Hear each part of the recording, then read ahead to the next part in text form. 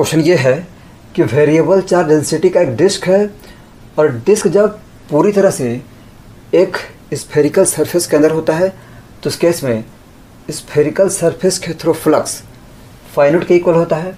Again जब disc का r/4 radius तक का पार्ट स्फेरिकल सरफेस के अंदर होता है उस केस में स्फेरिकल सरफेस के थ्रू फ्लक्स फाई के इक्वल होता है।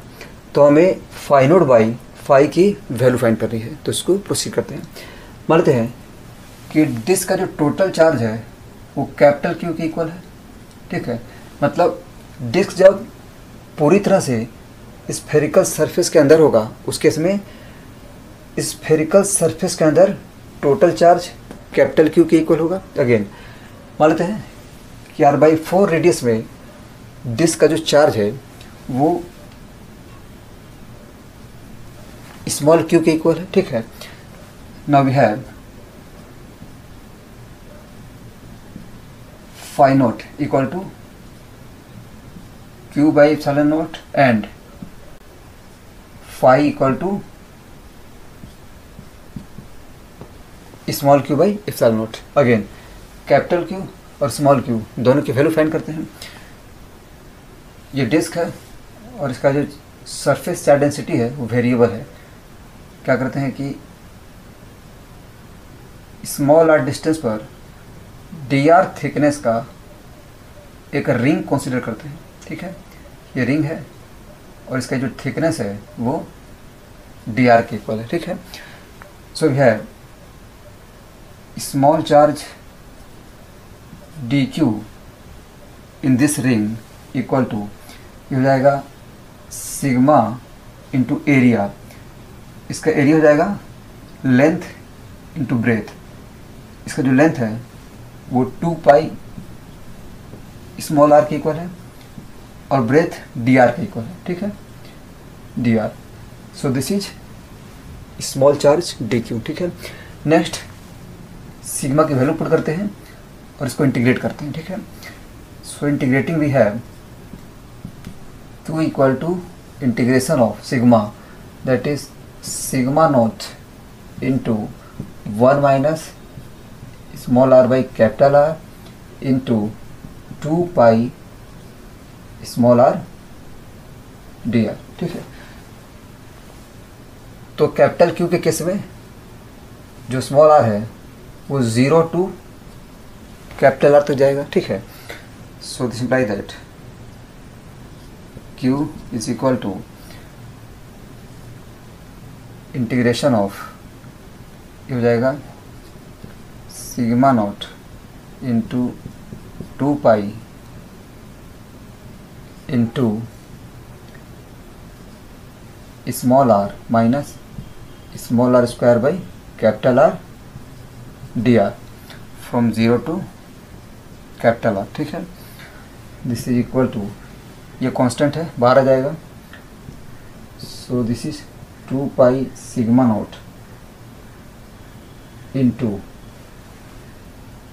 Small r dr। This is r square by 2 minus 1 by capital R small r square का इंटीग्रेशन हो जाएगा small r³ by 3 limit 0 to capital R। ठीक है, so this imply that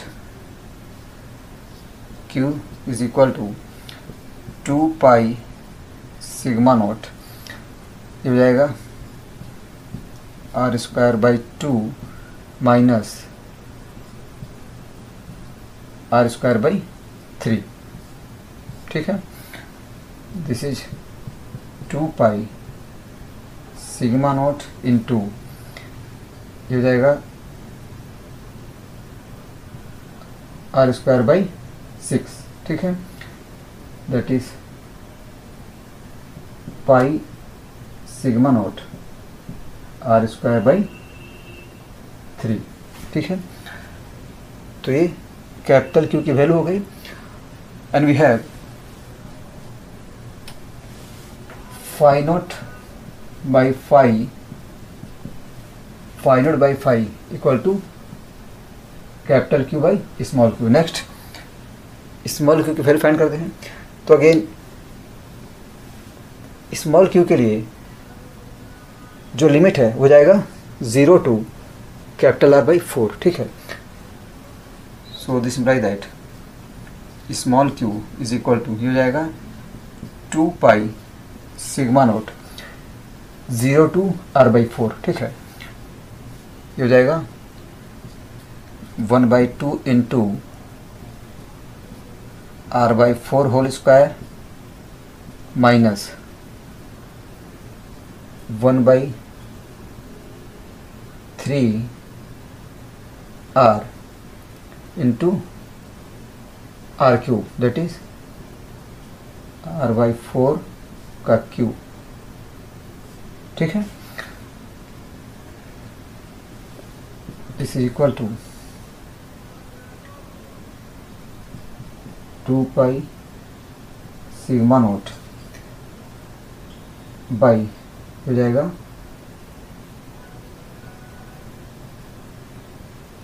4 square common और साथ में R स्क्वायर भी common. So this is 1/2 minus 1/12, ठीक है। So this imply that Q is equal to pi sigma note R square by 8 into ये हो जाएगा 6 minus 1 दैट इज 5/12, ठीक है।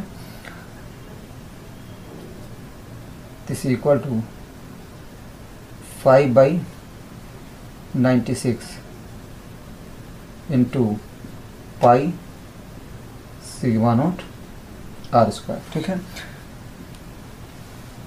So we have capital Q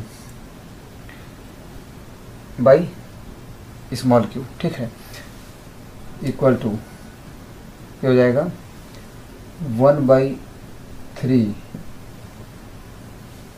by 5/96, ठीक है। ये 3 से कटेगा, this is 32/5 and this is equal to 6.4, ठीक है। तो ये आंसर हो गया और इस तरह से ये सॉल्यूशन हो गया। Thank you.